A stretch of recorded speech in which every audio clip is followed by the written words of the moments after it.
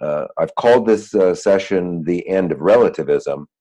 That may be a bit apocryphal or apoplectic in any case.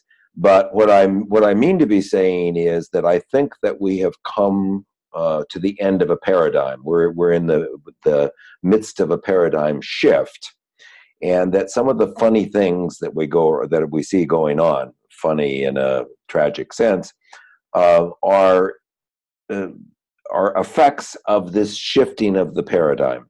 And if we were to understand this, it may be that we would approach doing some of the things that we're doing a little bit differently. We might start doing something more, something less.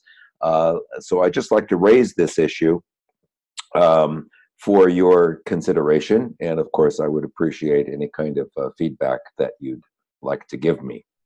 Some of this you have seen before, I suppose, when I've talked about paradigms and paradigm shifts, and then I may have a couple of new twists on this given the current situation.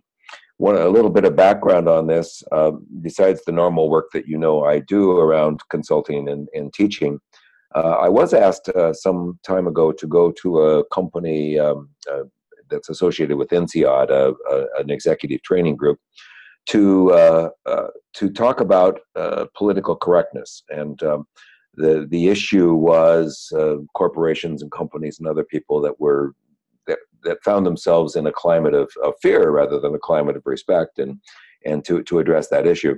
And since I'd just been recently working in a big school district in the United States, Clark County School District, which is in fact the second largest school district in the United States, on exactly this topic, which is shifting the focus from essentially what not to do to more of a focus on what to do as an alternative to some of the political correctness paralysis that had occurred there.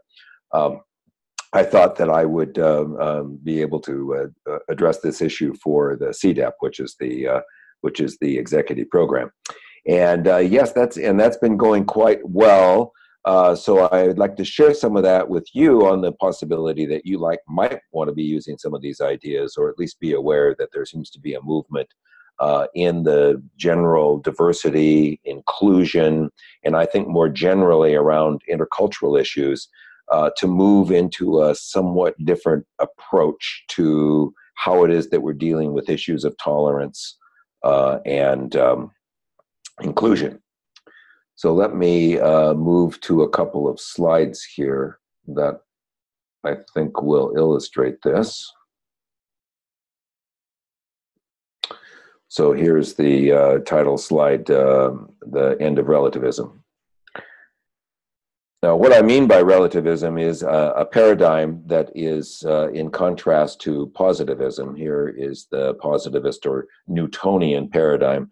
The idea that I have here is that these are essentially paradigms from physics that, when they transfer over into the social sciences, that they become, that we rename them, but they essentially maintain the assumptions of reality, the epistemology that is associated with the physics paradigm. In this case, the Newtonian paradigm comes over as positivism. And the idea here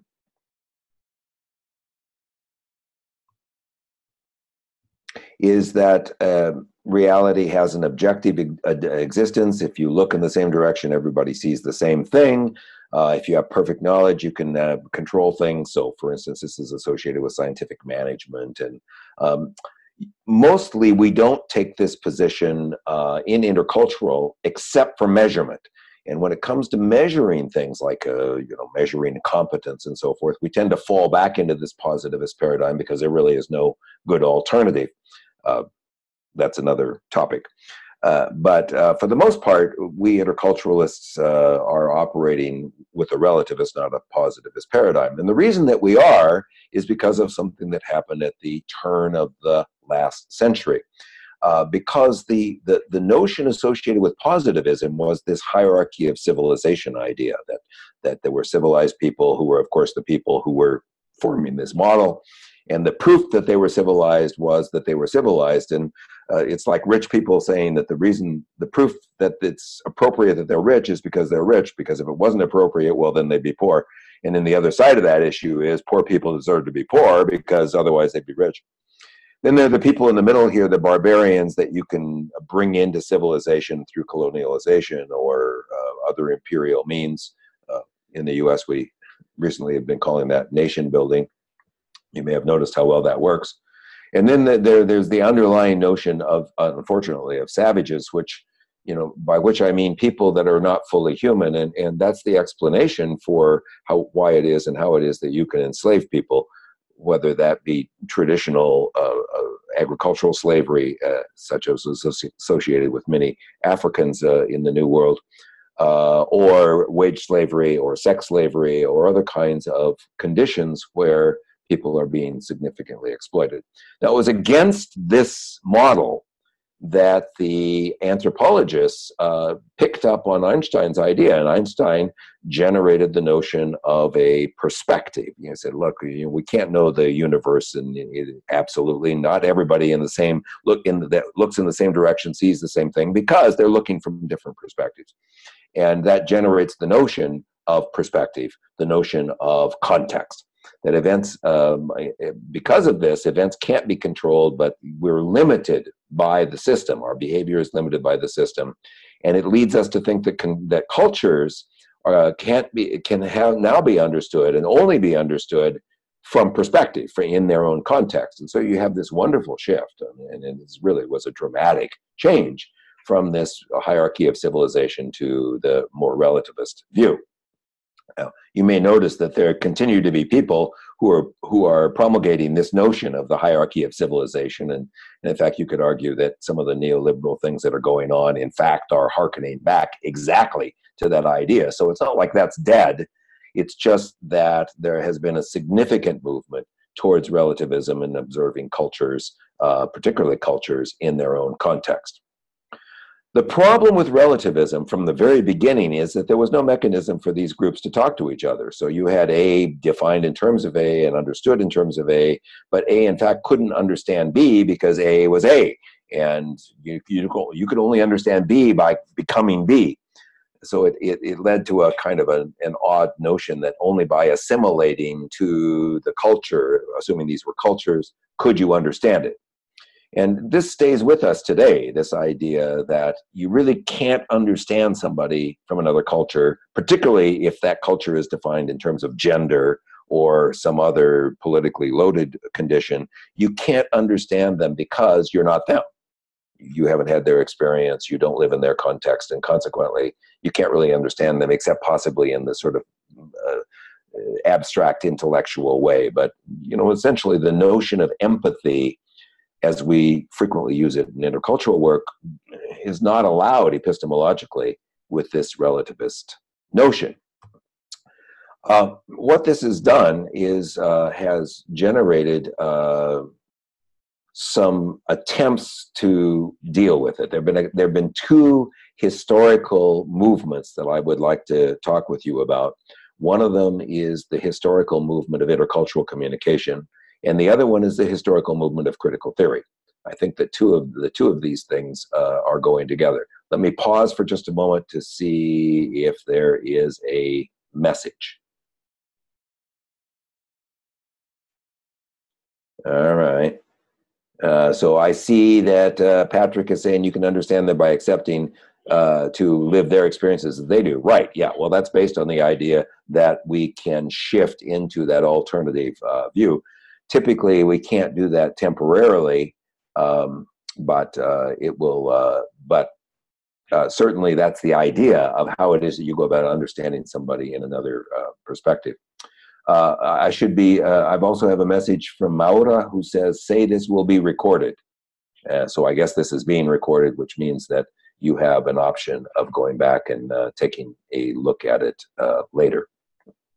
It's a tendency to prioritize individualism, a neoliberal thing, goes back through this tiered system. Well, I think that the neoliberals are, basically hearkening back to this kind of absolutist reality. It's a, you know, it was always an odd kind of application of Darwin, and, you know, this social Darwinism notion that somehow the survival of the fittest are the people who rise to the top of whatever the condition is, and the proof of that is that they rose to the top. You know, that it's kind of a self-fulfilling prophecy. And yeah, I do think that we see a very similar kind of thing going on, you know, which is in some ways an attempt to return to that earlier more positivist paradigm. So let me go back to what I think has been going on.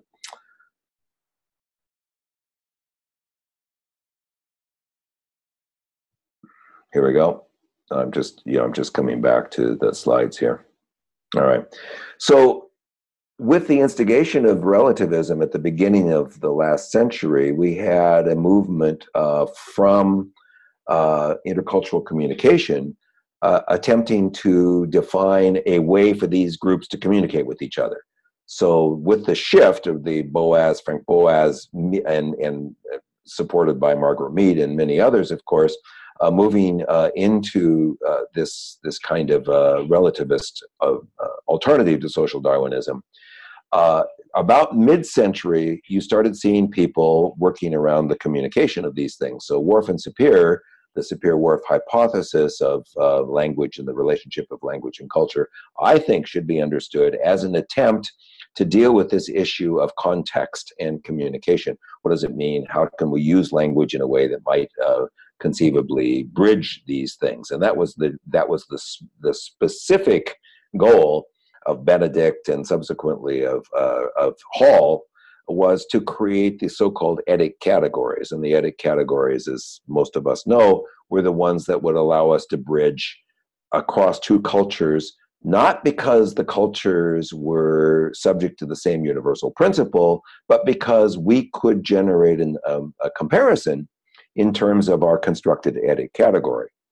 Now, both Benedict and particularly Hall were heavily criticized by other relativists at the time for seeming to go back to a more positivist view, meaning that it was difficult for people to understand that these were constructed categories, that there really was no individualism. There really was no individualistic culture. There was only the observational category of individualism and collectivism that would allow us to make comparisons amongst these groups, and then to make certain kinds of adjustments in the way we approach things so as to be able to communicate or understand across these groups that otherwise were isolated from one another. Difficult concept for the non-relativists of the time.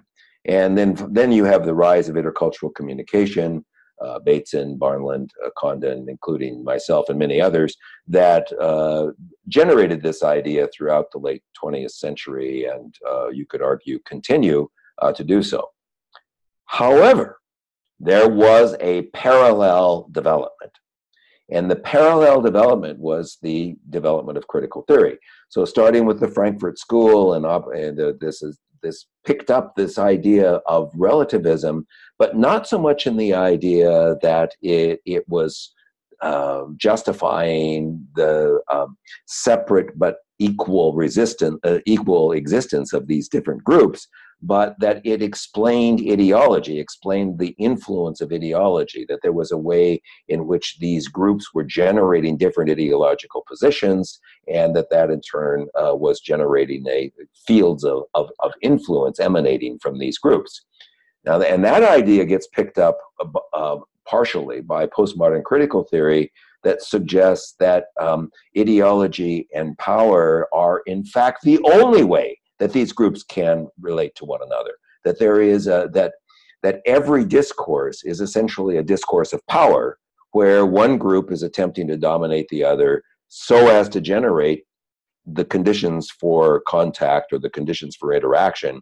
But since we have no idea of how to bridge those two groups except by assimilating one to the other, it generates this condition of power. And that idea was taken into critical pedagogy, and remains with us still as postmodern critical theory, particularly in educational contexts, where essentially any attempt to understand something outside of your own context is colored sufficiently by your own context as to make it suspect.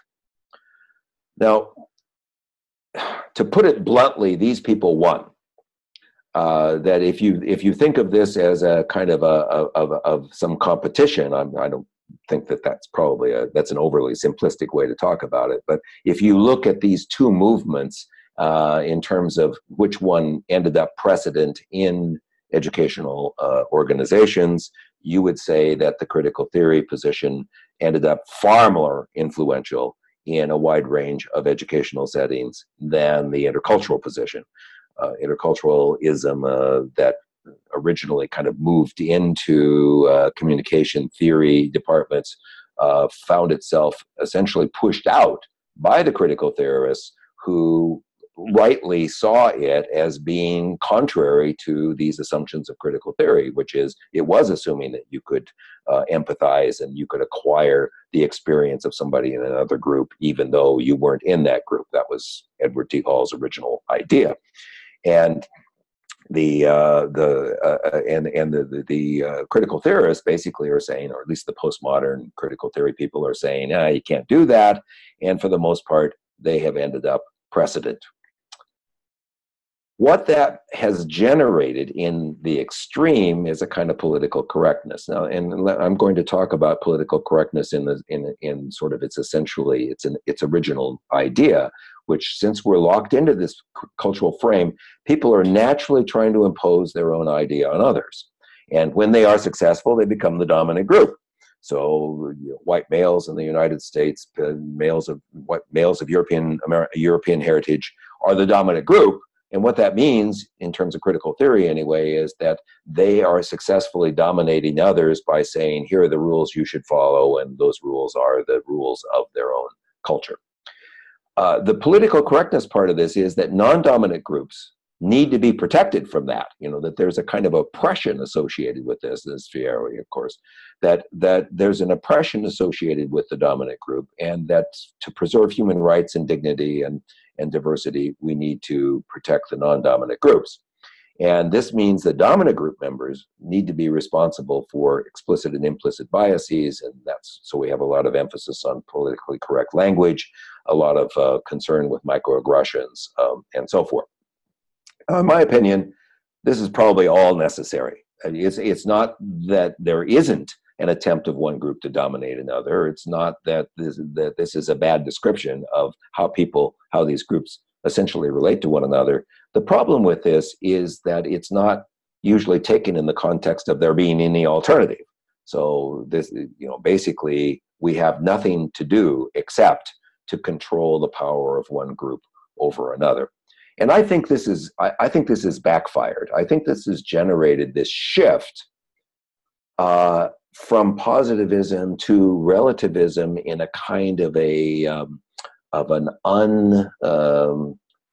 unalloyed form, where facts in the positivist view become selected in the relativist view, that a dispute in the positivist view becomes a clash of narratives, as you hear people speak of, that argument seeking the best evidence, it becomes appropriately the manipulation of facts to create this more powerful narrative. And let me emphasize, appropriately the manipulation of facts, because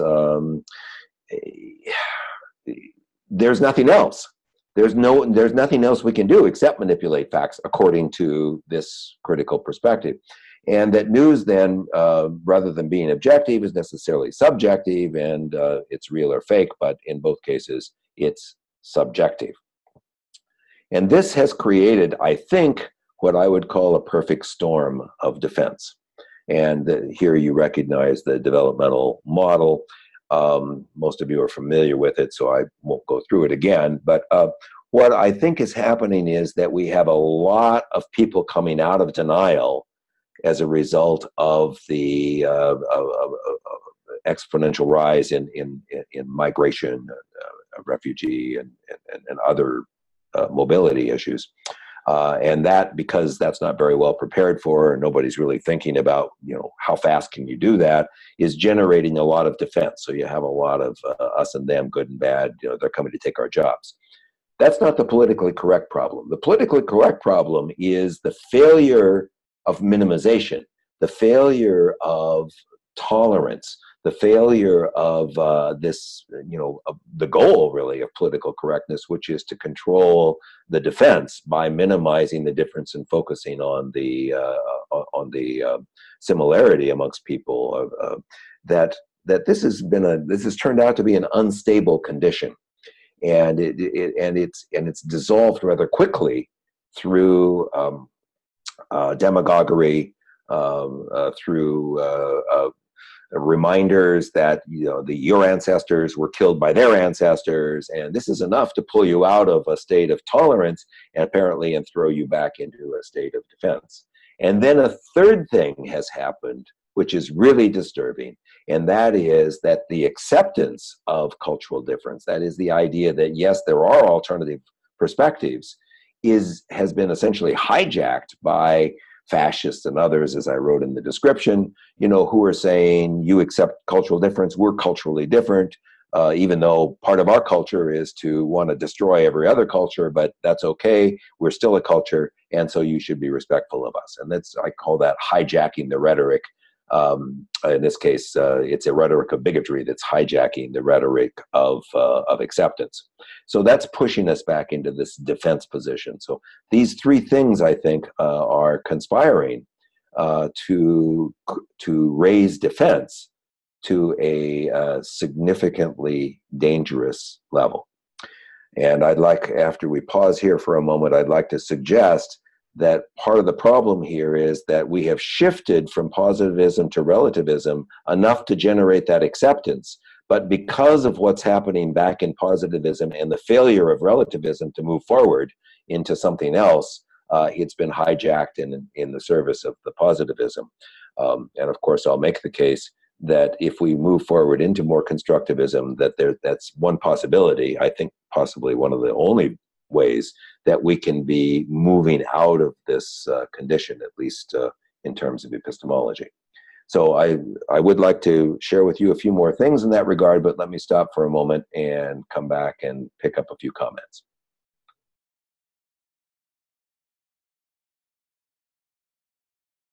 All right, and I'm on my own on these comments, so I'm not going to be I'm not a very good multitasker, and I'm not sure that I'm going to be able to do a very good job, but please feel free to type a comment, and I will pick it up.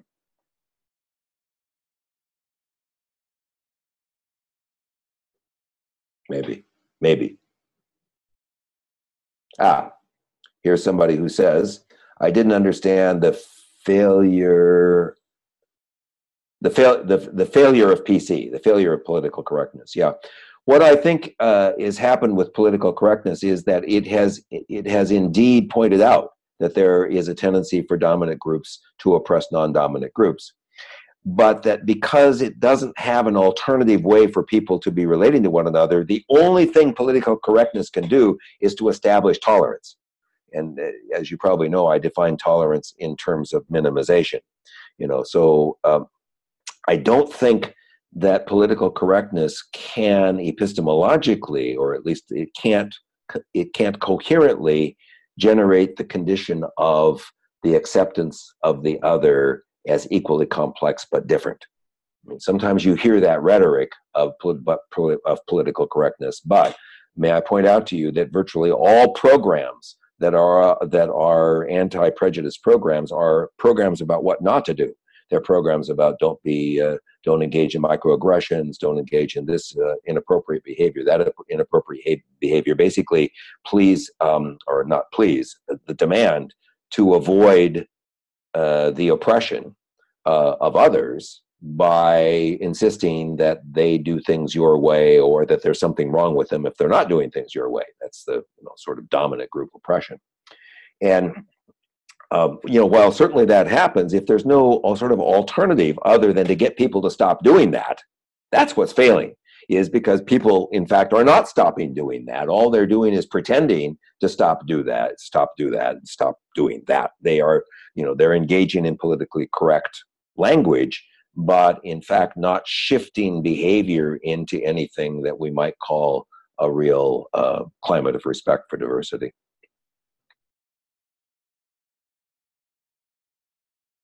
So Patrick is saying that bigots deserve status. Well, I guess you can all see this. Yes, I don't think that we should be trying to convince bigots to think differently at all. I do think that people have a right to think what they think, and if we don't like it, that's fine. What I do think we need to do, however, is to have alternative ways that we have defined of relating to one another. Since bigots, for the most part, are falling back into that more positivist hierarchy of civilizations. We're higher in the pecking order, and therefore we can tell other people what to do because we're basically God's chosen people. I think that those of us who may have an alternative view of that don't have to try to convince those people that there is another way to do it, but we need to have defined an alternative way of doing this. And I think that's what Edward T. Hall was originally trying to do. He was trying to take this relativist condition, this cultural relativism, and generate the conditions for us to be communicating respectfully with one another. And I'm wondering if we have lost sight of that goal, sometimes being overwhelmed ourselves by some of this political correctness, and thus we're spending time trying to combat nastiness rather than creating respect.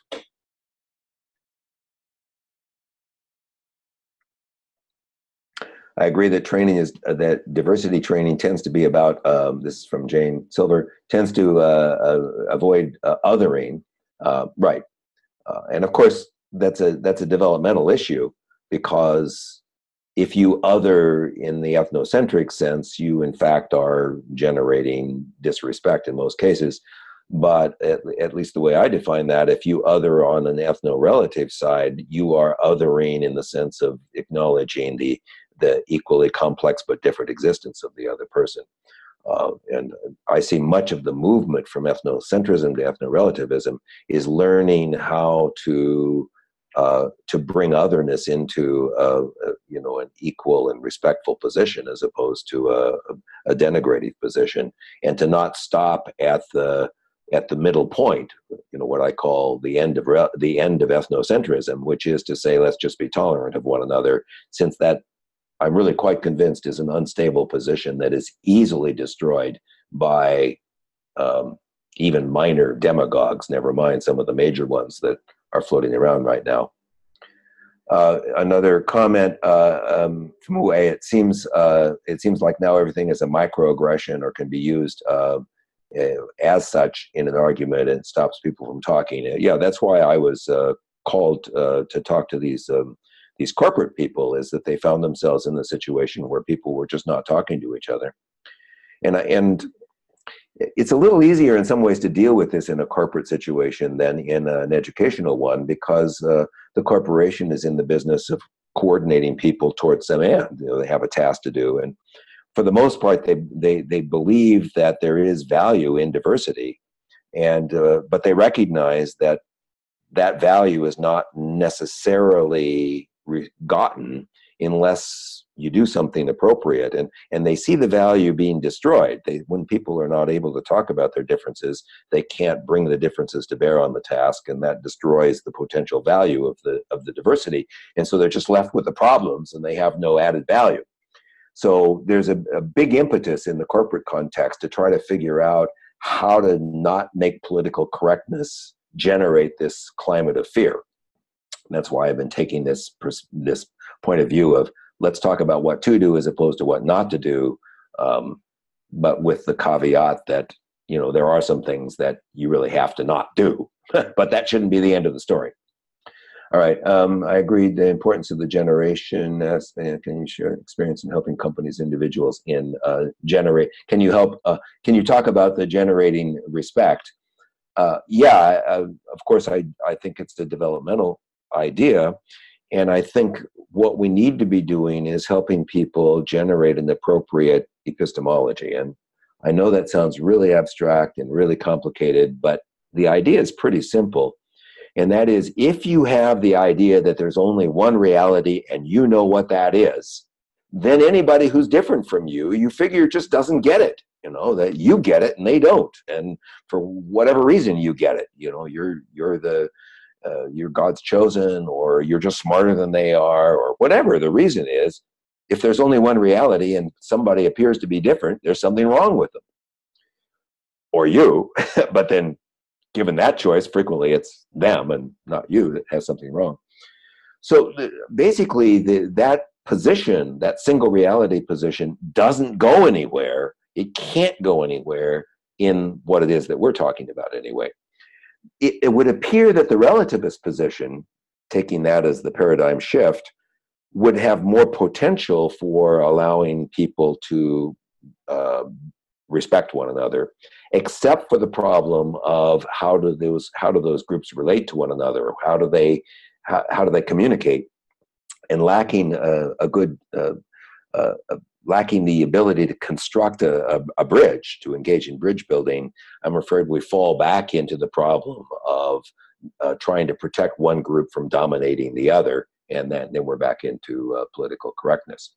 So I think that the first step when we're working with any organization is to make the epistemological case that we are engaged in a kind of co-ontological or co-creative, co-generative condition, and that we are together making up whatever the conditions are. And we need to accept that we're making it up. Once we do that, we can then consider the possibility of making it up differently. And that's where we want to be going. And so the what to do is to move into a condition where all of us are taking more responsibility for making up the conditions that we're in, and we're not defaulting to either the single reality where there's something wrong with everybody else but me, nor are we defaulting to the idea that we all live in our own little separate contexts and we have to protect each other from being dominated by the other context. We don't stop at those positions. We move on to one that is a more constructive position. So here, if I want to move from defense to minimization, I need to learn to see commonalities. How can you see commonalities without being politically correct? Well,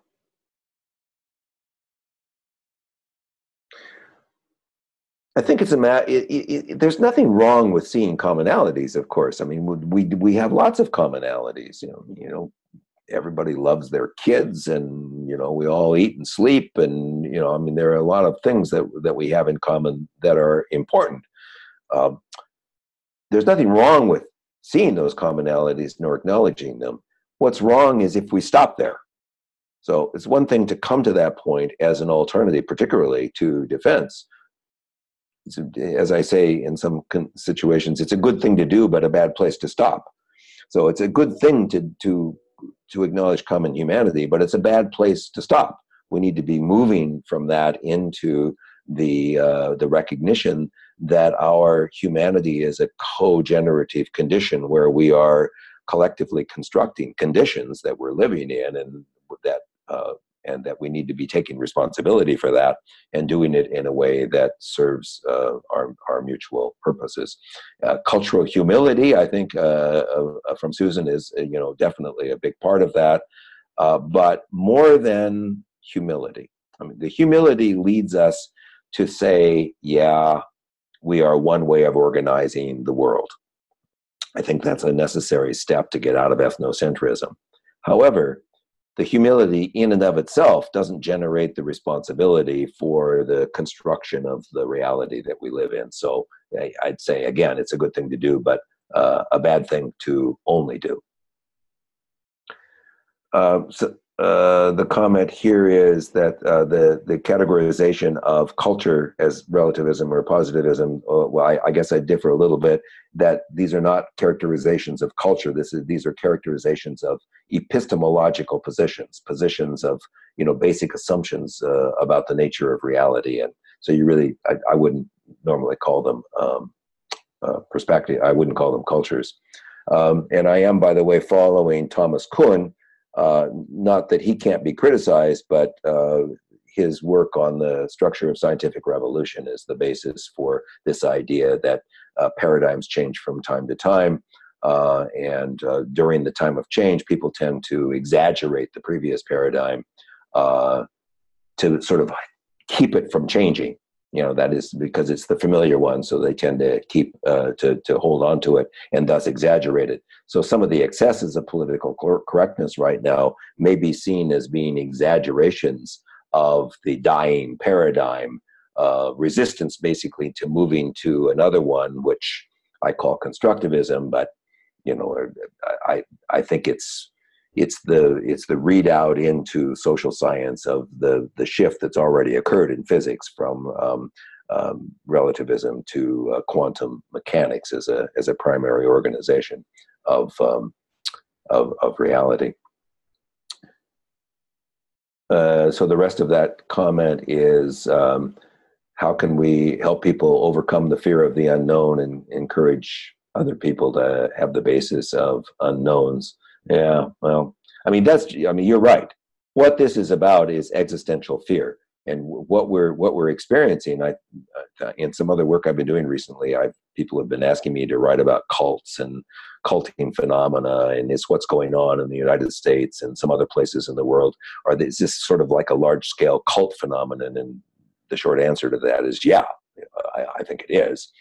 And one of the things that cult leaders are good at doing is generating a condition of fear inside the group, inside the boundary of the group, in which anything that's other is an existential threat. It's not just a threat, it's an existential threat, meaning that the outsider is a threat to the very existence of the insider. And this existential threat then drives all kinds of completely irrational behavior, because existential threats are not rationally dealt with. These are threats to existence, and one fights back against that. So when you define a whole bunch of things as existential threat, then you can set up this extremely strong us and them boundary, which, as we see, is apparently going on around us. So yeah, we need to be able to talk to each other. And once again, that's it. We need to talk to each other.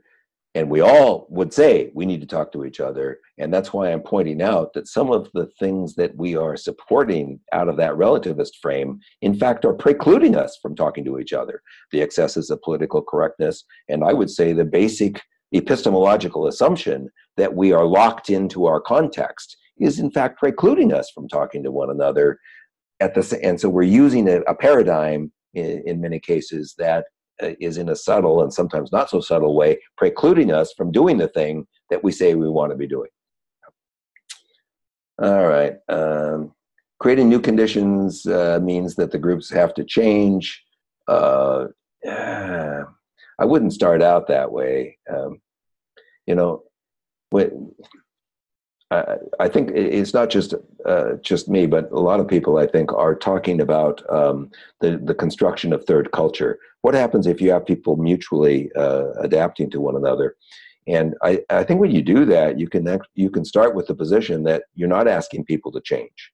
You're just asking people to engage in a mutual adaptation with other people. But that doesn't mean they're changing. That just means, I call it, you're increasing your repertoire of behavior. You're like, when you talk to your grandmother differently than you talk to your girlfriend or your boyfriend or your partner, that you're not becoming a different person. You're not changing. You just are engaging in a repertoire that includes talking to grandmother, style that's different than talking to partner style.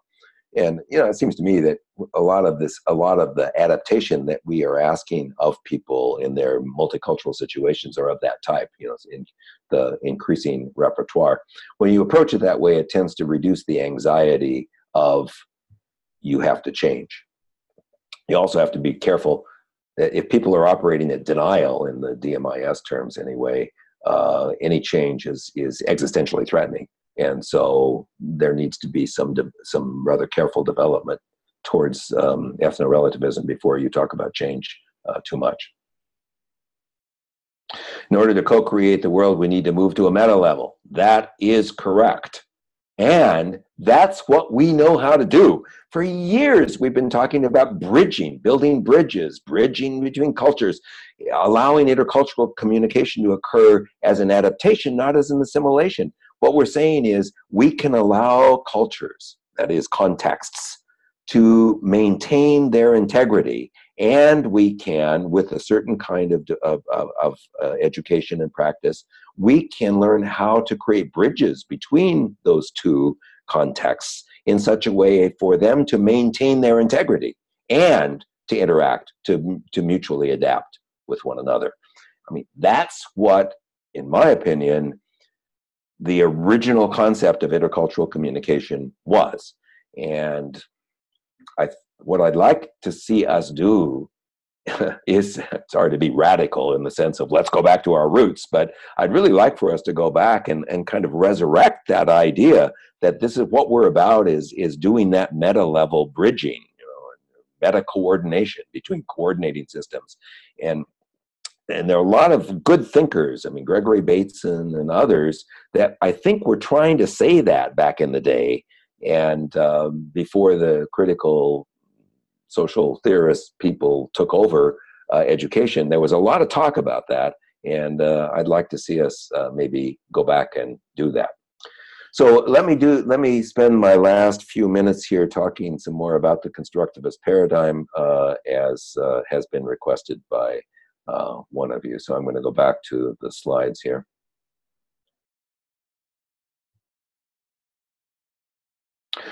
So let me see, here we are at the perfect storm. So when we look at the constructivist paradigm, this is my clever graphics there, with a nod to Escher. The idea is that we are co-creating our reality, including ourselves. So, that we don't have an a priori or an absolute existence.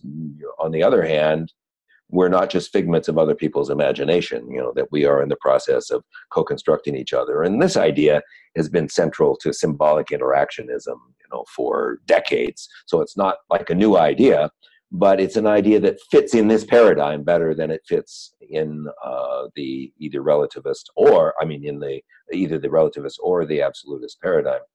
The thing that brings this more into the quantum view is the idea that that what we're doing is not causing things to happen, and we're not generating systemic change. We are influencing the probability of things, and that when we co-create something, we are influencing the probability of one thing versus another happening. So it's a different way of thinking about causality, and one that I think is probably more consistent with co-evolutionary thinking.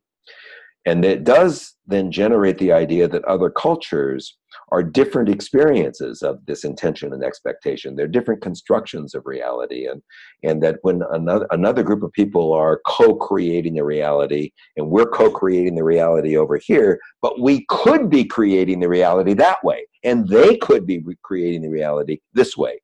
So it's the opening up of the possibility that we could construct, to use the technical term, a facsimile, like a low resolution copy, we could create of the alternative reality. And that would allow us to have the experience of the other, which all of us would agree, I think, is the basis of empathy. So empathy is not an intellectual understanding of the other person, it's a sharing of experience. But since their experience is different than yours, the sharing of the experience has to be based on a sort of perceptual flexibility, a perceptual plasticity.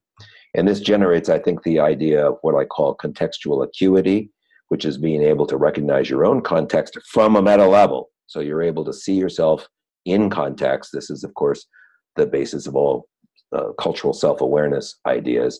And then the additional notion of agility. These are, terms that are used these days in corporate context a lot. The agility idea, which is the self-reflexive ability to shift from one of these perspectives to the other.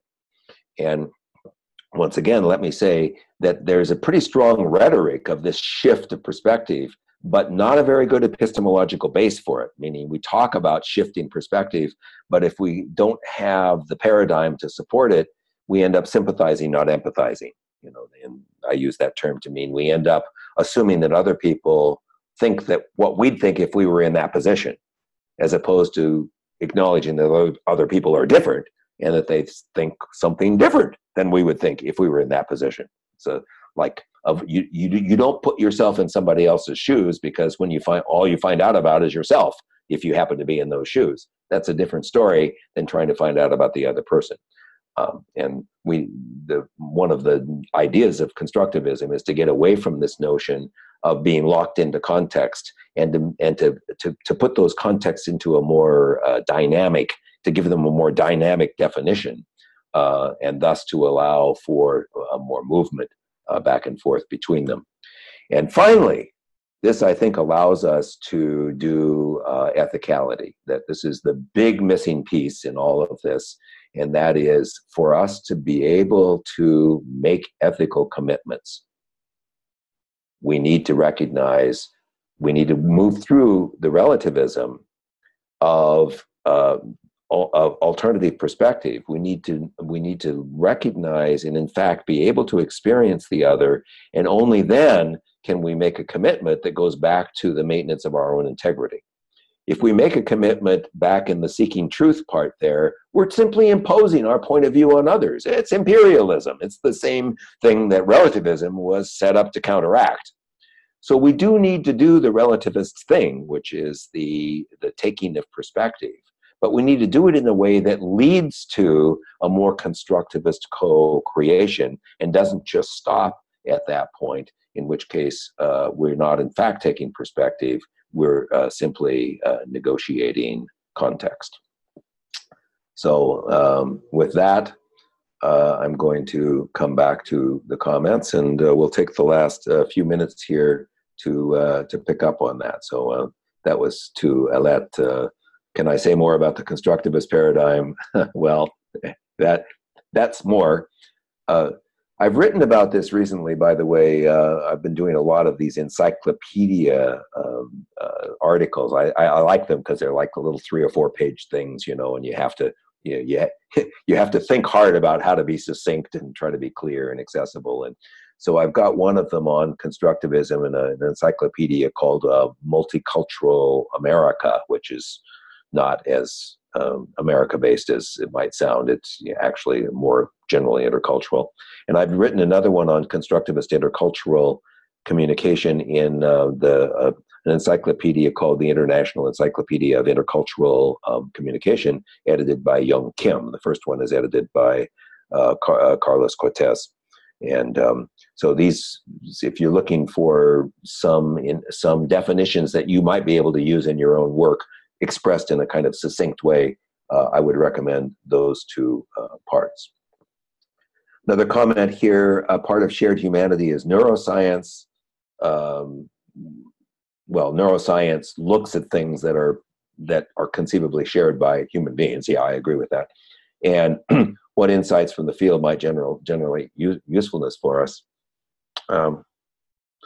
Well, it seems to me that so far anyway, the interesting thing about neuroscience is that it allows us to look at changes in brain states in ways that, you know, simple brain waves and other kinds of things were not very precise in being able to see, like different blood flow, different activation of different areas of the brain.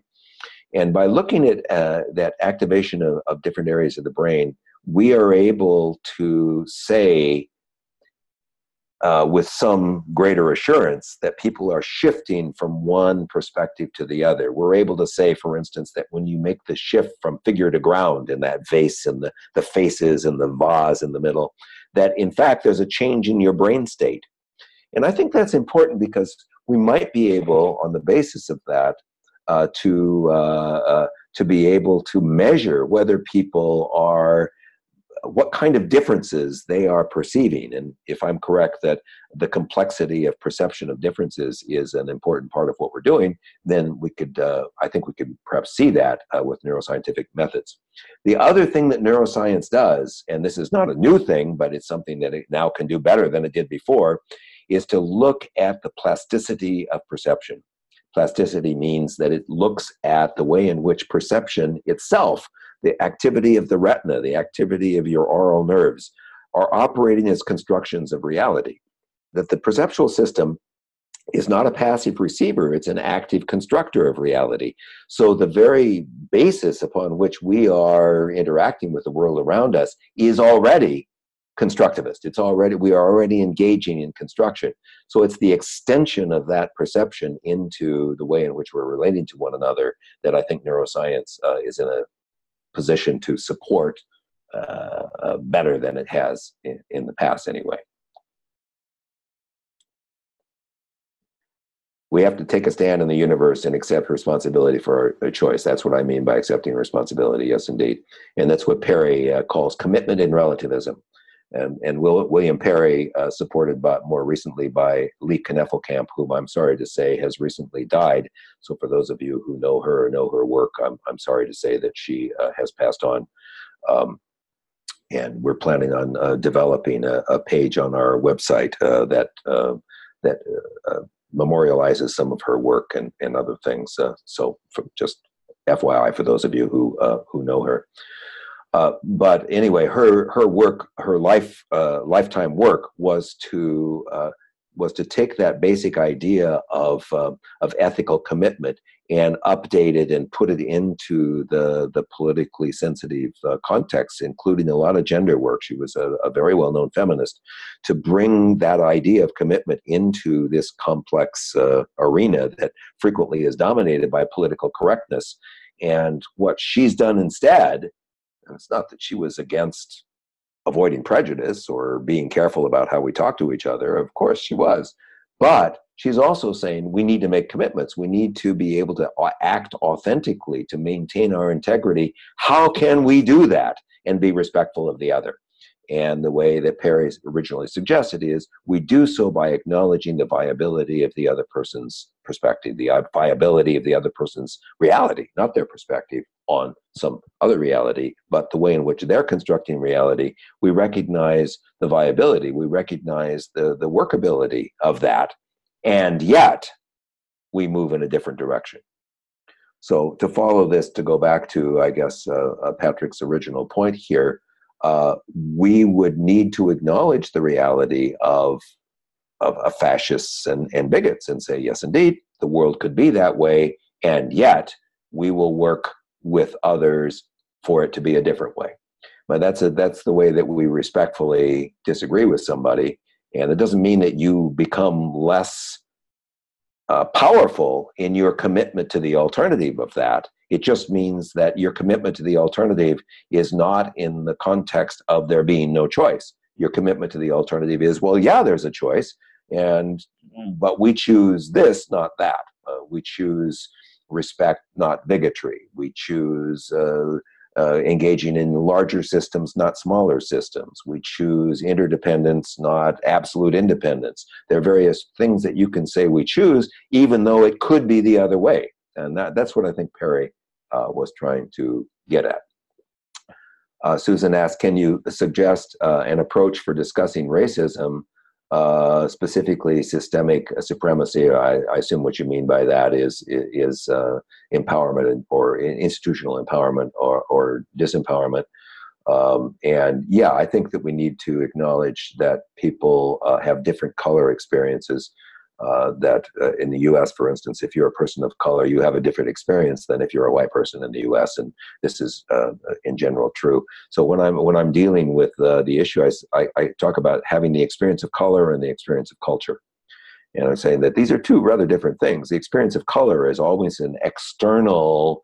It's an ascription, basically, not an affiliation. Whereas the experience of culture is an affiliation. It's an internal identification with the group and the coordination in the group. And so these two things both exist. They're both of them are operating. And racism has to do with the way in which ascription works in the society. But we ought not to throw out the affiliation with the ascription, meaning that we should be able to acknowledge the cultural piece while disacknowledging the ascription that's going on around issues like color or eye folds or being fat or thin or having some sexual orientation or whatever the criterion is for ascribing somebody to one category as opposed to another. We can avoid that while still maintaining respect, awareness, and the ability to talk about the affiliation. And that's how I think we can deal with racism. I believe that it has been shown now that we cannot combat racism through political correctness. If we were going to prevail against people who would like to see a racist, bigoted, fascist world through the efforts of political correctness, through the stories of the pain of oppression, if we were going to prevail doing that, we wouldn't be where we are now. This approach that we've taken, based largely on relativism, is a necessary but insufficient condition.